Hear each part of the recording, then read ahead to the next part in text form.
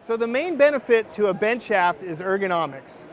With a straight shaft, I get bending in my wrist every time I take a stroke.